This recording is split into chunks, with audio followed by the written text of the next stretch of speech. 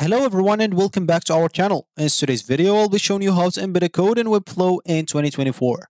So today we're exploring the process of embedding code snippets into Webflow, allowing you to integrate custom functionality and third-party services into your website. Whether you're adding analytics, tracking codes, embedding widgets, or implementing custom scripts, stick around as I guide you through the steps of embedding codes in Webflow in 2024. So let's unlock your full potential and let's get started. Before we start with this video, make sure to watch us from now till the end so you have full experience. First, you'll have to go and access your Webflow account. To do so, go and open whatever browser you're going to use to follow this tutorial steps with. Here in my case, I'm actually going to use the Brave browser, and of course in your case, could be any other browser that you could possibly have. Once you open that browser, basically just go to this URL section at the top left corner and type webflow.com and hit the enter button. This should take you into the home screen or main screen. If it's your first time, you'll be taken to this page. And here's an example. If you have an account, just click in here and click on login to log in into your account. And if you don't have an account, click on get started. It's free to create a new account for your own.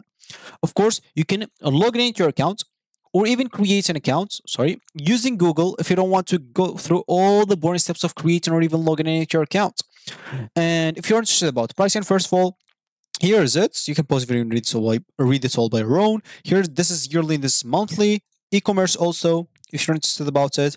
And yeah, of course, if you don't know nothing about Webflow, you can simply here enter their home screen to scroll down a bit, read more information about this website and familiarize yourself with it a bit. Now, once you're logged in into your account or you just created your account, you'll find yourself on your dashboard right here. So first of all, you'll have to go and access the Webflow designer of a website that you already have. Why? To embed, of course, a code in Webflow, as we said in the beginning of this video.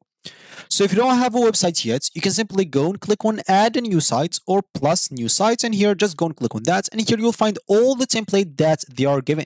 We have the blank one, simple ones, which is free. We have here paid if you want to pay for some of them, and we have here some other free ones.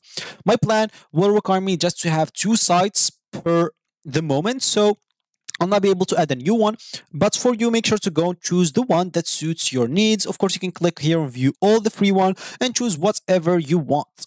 Just go and click on it and start making your edits on the template until it's match your needs and your style. Now, of course, for me, I'll just go and open the designer of some design that I have in here or some website that I have in here. For you, make sure to do the same and access the Webflow designer of your website by simply clicking on that website. And of course, within the Webflow designer, you can select the page or the element where you want to embed the code. As an example, I'll just go here to this preview option. And let's say as an example, I don't know, where should we add this? Maybe in this integrations on all pages. Let's say, or integrations in here. I don't know, make sure to go and see wherever you want to add it. As an example, I don't know, let's just maybe this page or whatever. I'll just go back. Oh, I quitted the designer. Sorry, my bad. I'll just go back on it. And for you, of course, you will have to select or the page or element that you want to embed the code on it. If you don't want to, or sorry, I'll just go back. Sorry again. I'll just go to this page or to this website, other website, because I have it blank. I have 2 images in there. It will be easy for you to follow. Let me just go in here, delete these images. I don't need them anymore. So now just go and select the page or even add a new page. Click on create a new page, give it a name, give it a slug, give it all the information that you need, and click on create to create the new page. As an example, for me, I'll just start or keep on playing or here adding my code in the homepage. So what you'll need to do is simply choose for you the page that you want to add the code on it and insert in the code snippets. How can you do that? Just simply go and click on the plus button in here. And on this list panel, as you can see, you'll find here structure, basic, typography, CMS, media, and forms. So as you can see in these forms, you'll find the file upload if you want to upload the file. We don't want that.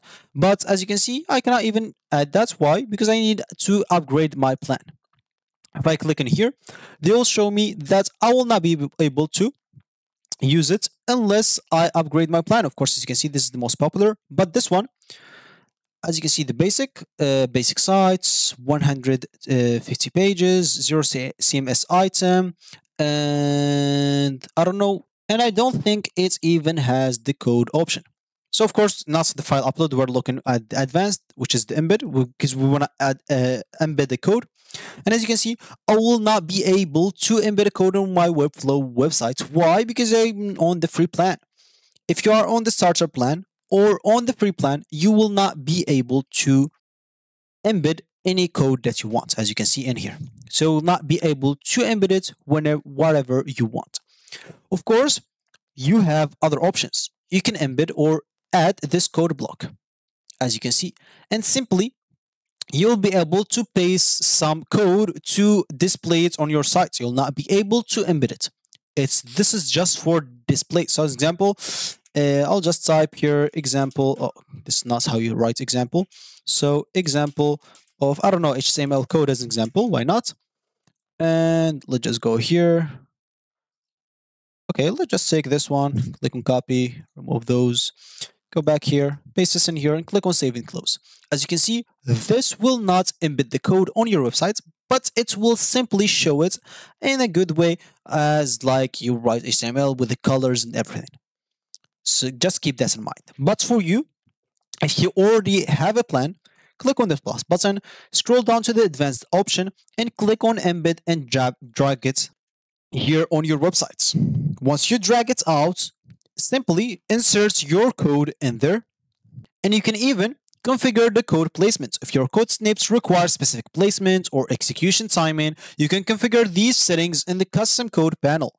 Some scripts may need to be placed in the header for initialization, as an example, while others can be placed in the body for execution after page content loads. And before even publishing your changes, it's crucial to test the embed code to ensure it's functional as intended.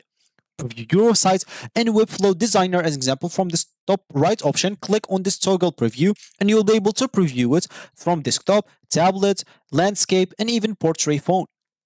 And make sure to test your code or embed code if it's working. As I said before, this is just for display, so nothing to test in here. And now you can publish your changes once you're satisfied. You can publish on the domain that they give you, or simply on a custom domain. If you already have one, just go and add it. And there you have it. You successfully learned how to embed a code snippet in Webflow in 2024. With the ability to integrate customs functionality or custom code functionality and third-party services, you can enhance your website's capabilities and provide a richer user experience. So if you already have a question, or the specific topic that you would like me to cover in the next tutorial, just drop it down below in the comment section. I'll try to do it as soon as possible.